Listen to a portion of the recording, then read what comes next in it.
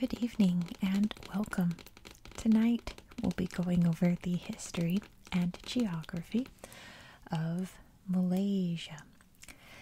As you can see, Malaysia is in Southeast Asia, down in the more islandy archipelago section, right? It consists of two different parts. We'll start over here. This is known as Peninsular Malaysia, and it's where the majority of the population lives. It's very highly populated, and you'll find out why in a little bit. It borders Thailand up here and Singapore down here. You can see the capital city of Kuala Lumpur right here. And you can also see Putrajaya right here. And they're apparently running out of space in Kuala Lumpur, so a lot of government and important buildings, things like that, are located in Putrajaya.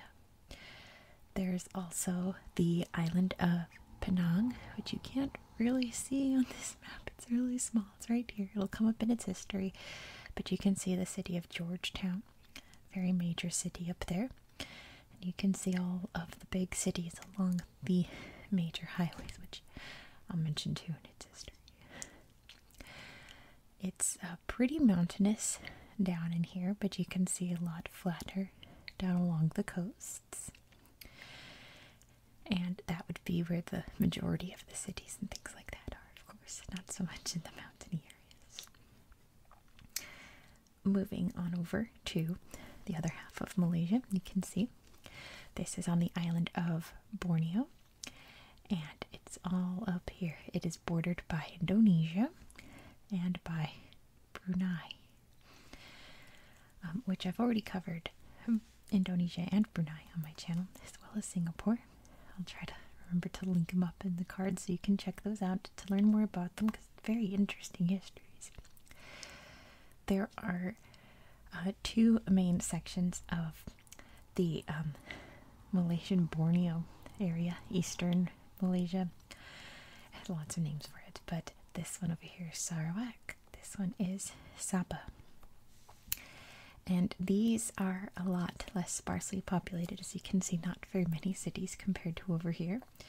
And that's because this area is incredibly mountainous and forested with huge, beautiful rainforests, incredibly diverse in its animals and plants, flora and fauna. You can find orangutans on Borneo. You can find those big corpse flowers, the giant, the world's biggest flower.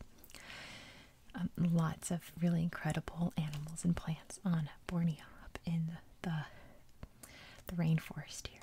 You can also find the highest peak in Malaysia right here. This is Mount Kinabalu. It's really beautiful. I will show you some incredible pictures of these places in this book about Malaysia after we go over its history. But yeah, very beautiful, I have to stress that. There's also lots of little islands around. You can see the maritime borders here. It's very complicated in this corner of the world. So many islands around, but Malaysia has, I think it was 800 islands or so. And lots of big mountain ranges, lots of rivers, and it's just a very beautiful place. So, why don't I go into its history so we can learn more about it. So, the first humans would have lived in this area about 40,000 years ago. Malaysia has a lot of caves, especially in here in Borneo. And in those caves, there's lots of evidence of early man. Lots of bones and things like that. Lots of ancient grave sites and really interesting things. We don't really know much about the ancient people of Malaysia.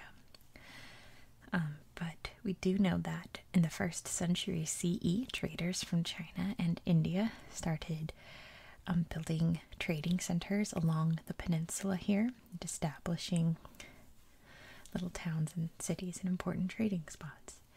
And of course they brought Buddhism and Hinduism with them too, introducing it to the people of the land here.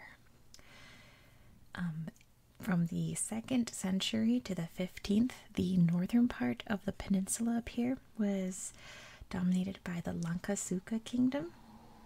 In the south would have been the Srivijaya kingdom, which in the 13th century was taken over by the Majapahit.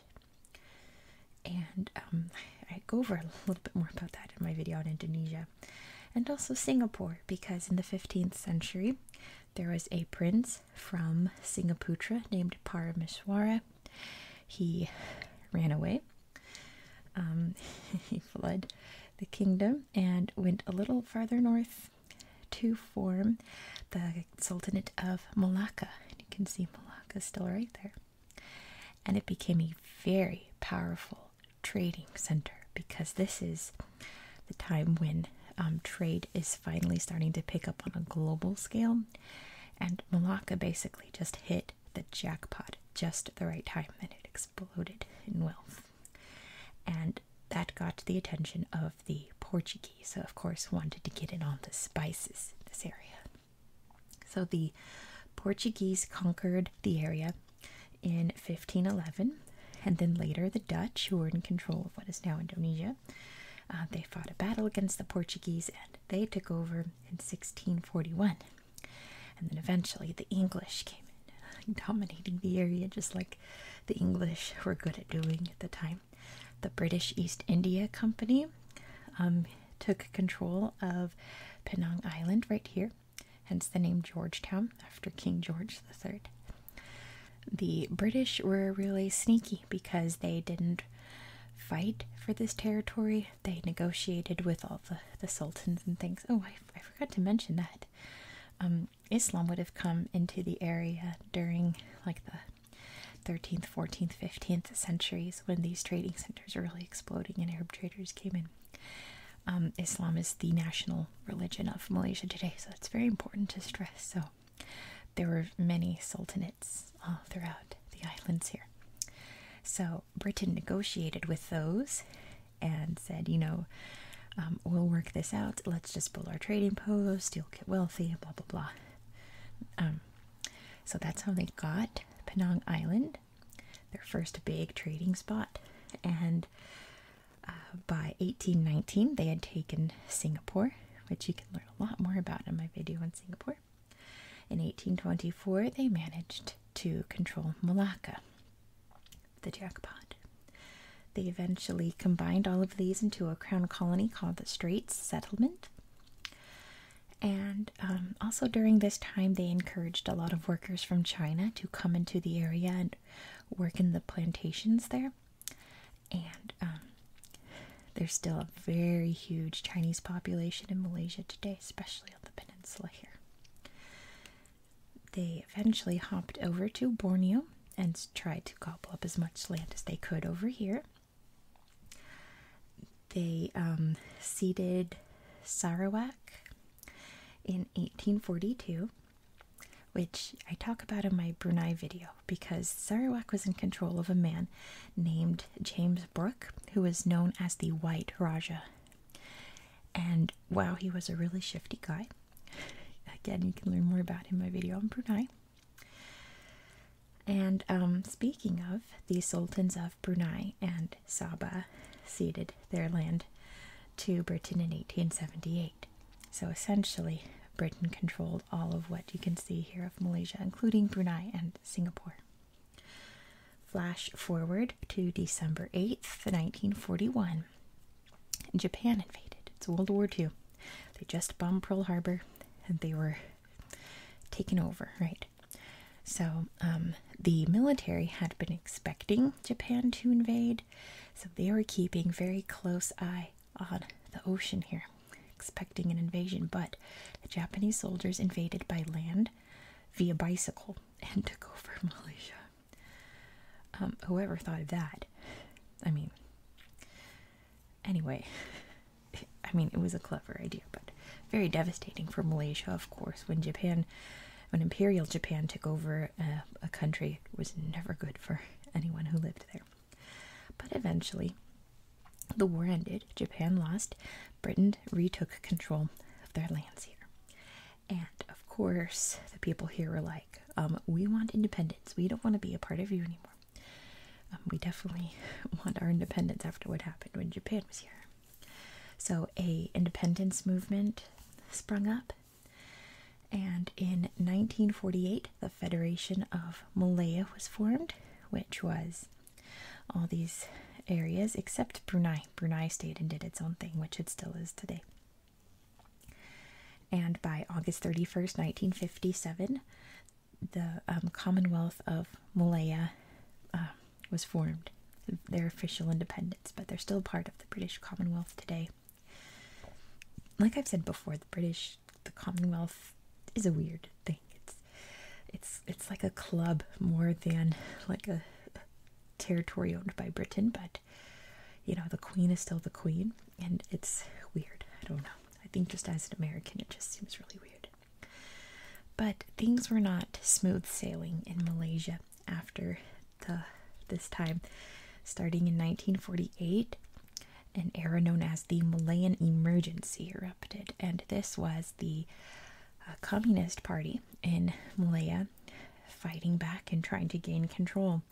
And that went on until 1960, and it was pretty brutal, let me tell you.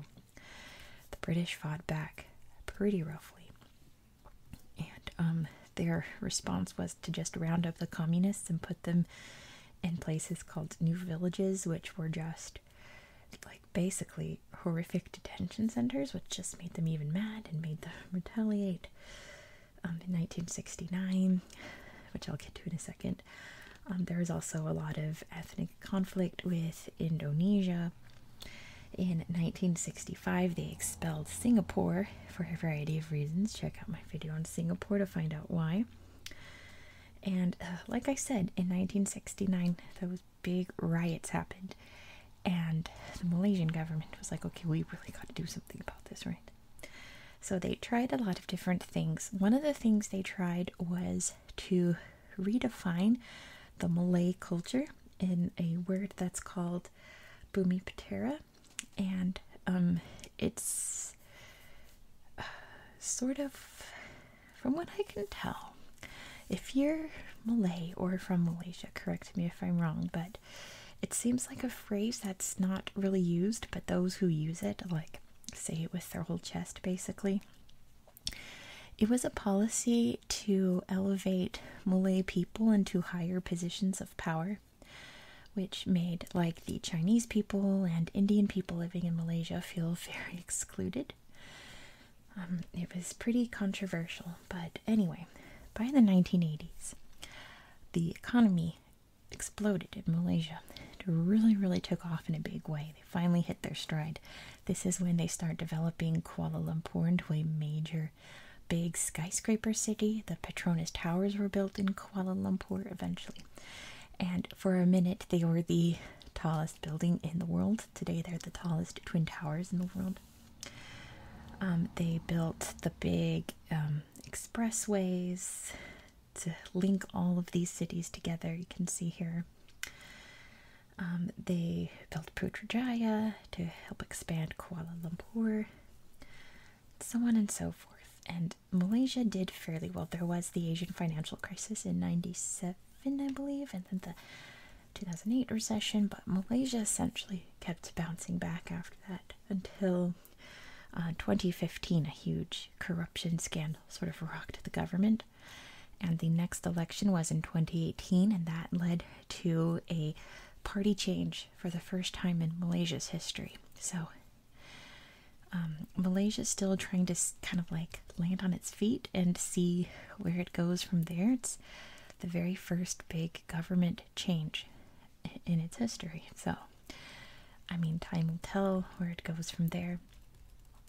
I'm not going to comment on politics, but, you know, I'm always very optimistic. I think, in my heart, I think Malaysia's going to be just fine. But let me show you some pictures in here. So if you're wondering what this is, it's a hat.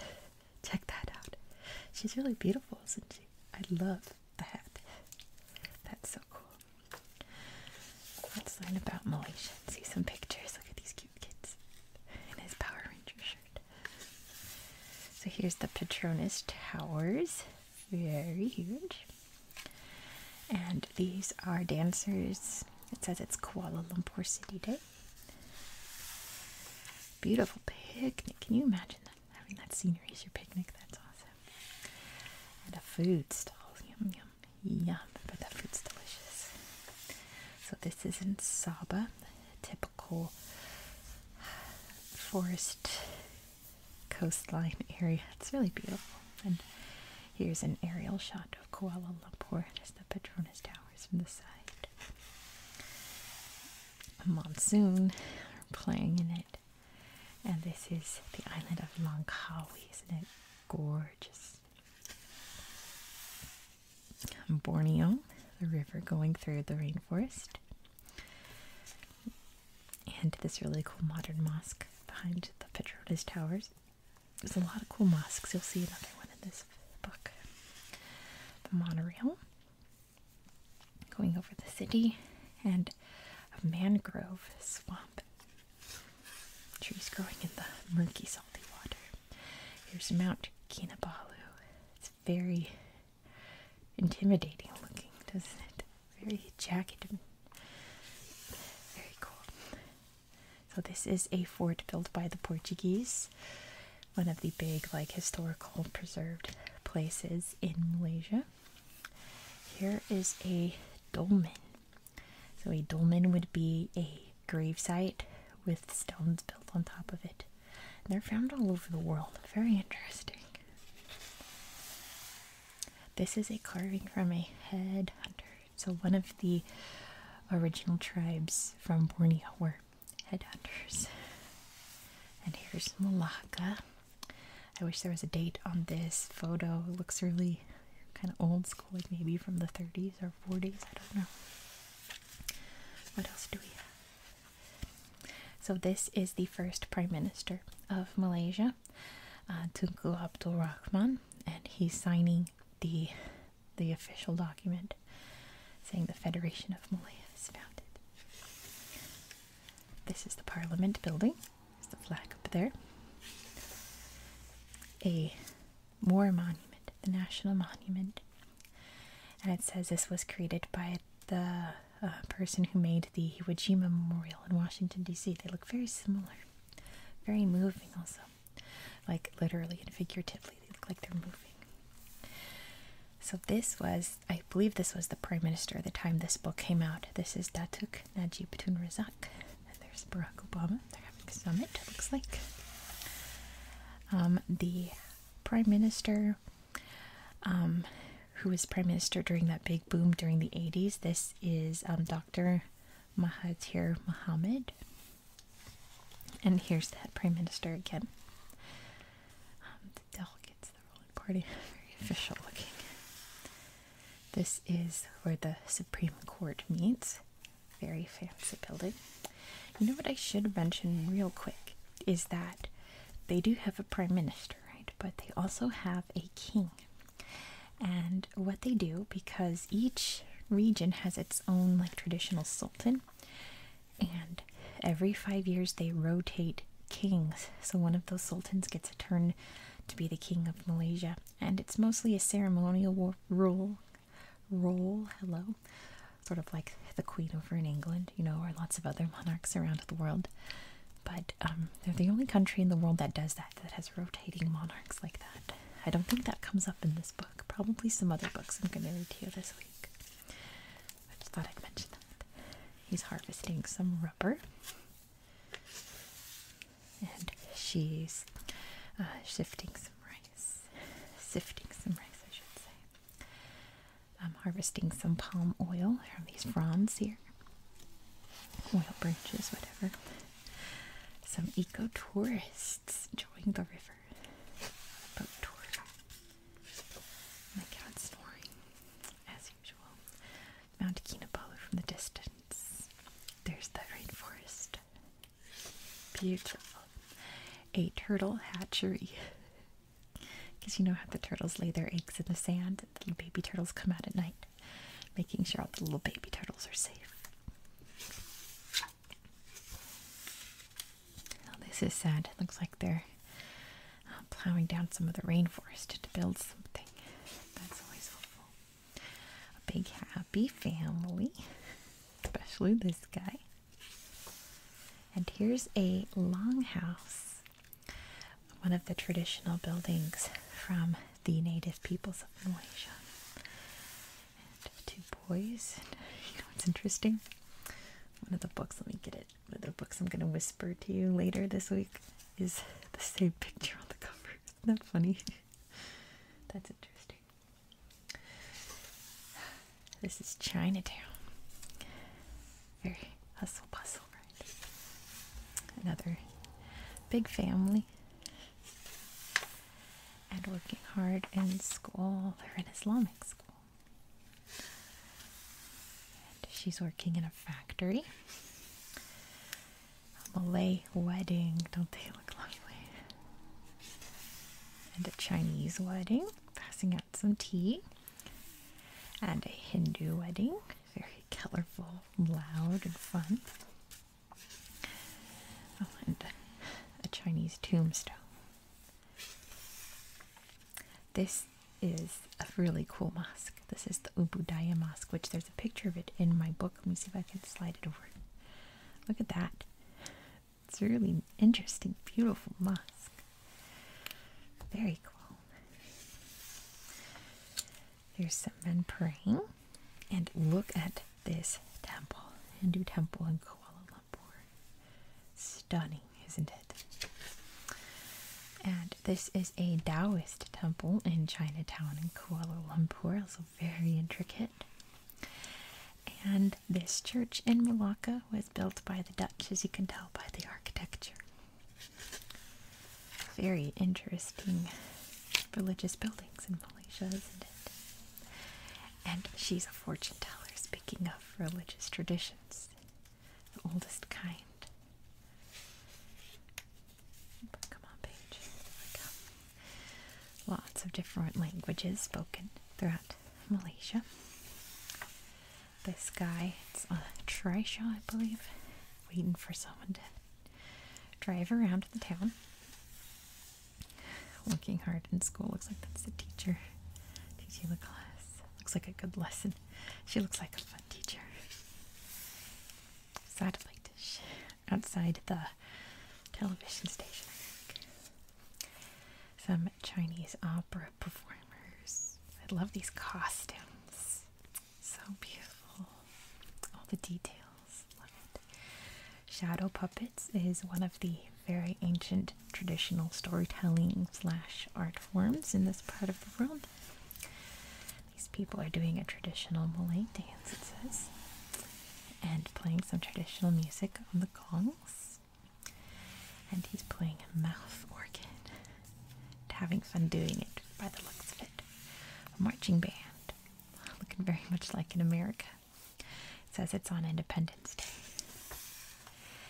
And this person's making some batik cloth, which is a really